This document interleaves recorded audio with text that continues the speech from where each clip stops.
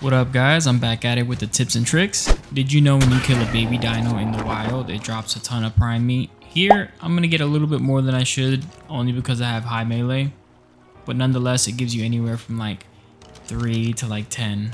Did you see what I did there, or did you miss it? In this game, you can cycle through your inventory through your hotbar, which is pretty cool. I enjoy this change a lot because I always hated having to put my spyglass, my canteen, and whatever food I'm eating on my hotbar. Now I could just cycle to it whenever I want through my inventory on my hotbar and be perfectly fine. So now you just have to hover over whatever you want to put on your hotbar and then just press the corresponding button, and then it'll place exactly where you want it. I like this change a lot as well. It's a nice quality of life change. This next one, I'm going to be showcasing the quarter ceiling and the quarter wall. These are some interesting building features that came into the game, and with the walls being higher, you can actually make some pretty cool starting bases. I'll show you one. I've been using this starter base quite a bit. Don't forget to use the quarter walls on the side so that way you can snap the quarter ceiling right here. I like to put the refining forge right here, the smithy right here, and then the mortar and pestle right here. Also like to put my bed right here, secret door outside,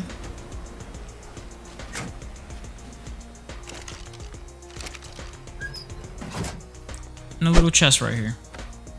Make sure everything is accessible and you're good to go.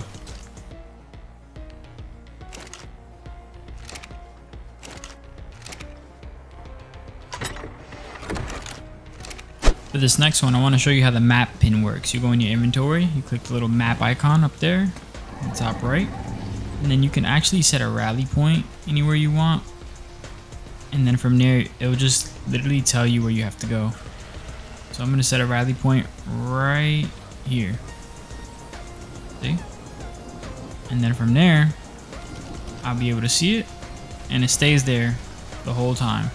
Another thing you could do is add pins on your map, so that way if you ever have trouble finding something, you can pin it, and then you can activate it whenever you want, and you can deactivate it whenever you want. Now I can see where the metal mountain is. It's pinned right there, and now I'm going to turn it off.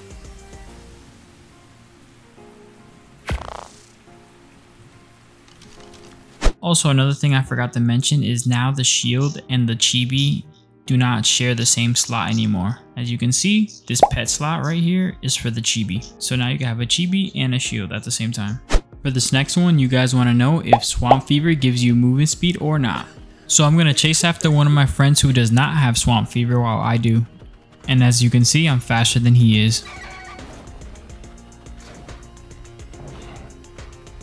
Like, comment, subscribe, really helps my channel grow, and it keeps me posting even more.